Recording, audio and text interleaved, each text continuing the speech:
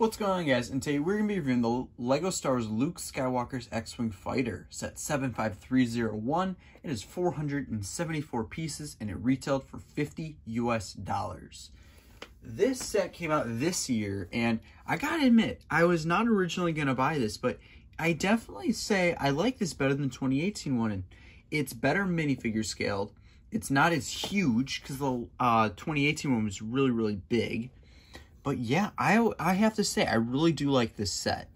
And before we get into the minifigures, we're going to take a look at the X-Wing. So, as you can see right here, the cockpit from the minifigure, it goes right there. There is no brick right there. It is a sliding piece, if I could show you right there.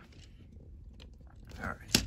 So, as you can see, it has the sliding brick right there that you could put Luke Skywalker into the compartments right there and then close it.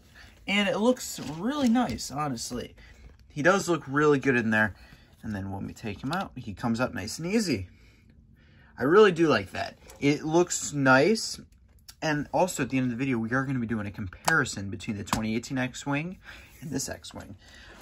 The only thing I would have to complain about this set is the back. As you can see, it gets really technical right there. As you can see, it's like showing. R2-D2 goes right there. But he does, there are two studs that he does go to, and he comes out easily. So that is really neat right there. And what's also about this, when you pick it up, that is the only time your wings can do that. And when you put them down, they attach right back together.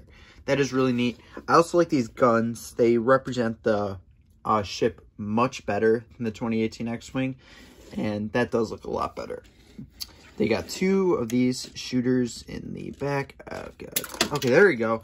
Fires like that. We just put it right back in. And yeah, and the engines in the back aren't as big. That looks so much better than really huge engines that the 2018 one provided.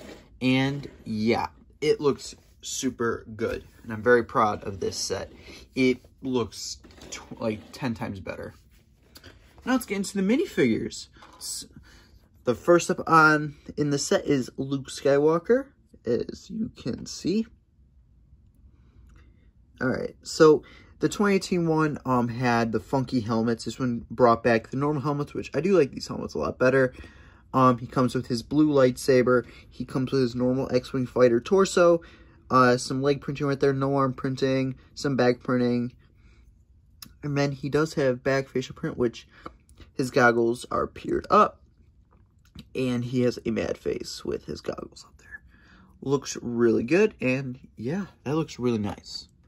Next up, the whole reason I bought this set, I'm actually really proud I bought it. I love this X-Wing, but I got it for Princess Leia. I don't have a Princess Leia, surprisingly. And she's a $30 minifigure, which is really crazy to think about. But she comes with a pistol. Her cape right there, it gets really stuck on, but it's got some printing on it, which is really nice. And it even has back printing. So that's really cool. It's very detailed. She has some torso print in the front, some back torso print, which they got really detailed right there. No arm printing, some skin or like light skin color. I love this hairpiece with the buns on the side, really nice. The face print is a normal female, and then we have the mad face print, and yeah, I do like that. I love that minifigure. That minifigure is something I've wanted for a while now. And then next up we have General Dodonna, which I do like that hairpiece. Like, it's a nice old man hairpiece. It kind of looks like Einstein's hair, which is super duper cool. He comes with that face print, which actually looks like Rex a little bit. And it comes with mad face print.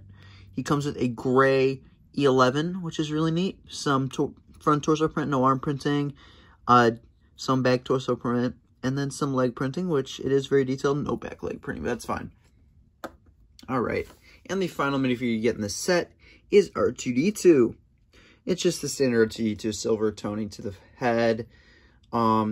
This basic front printing.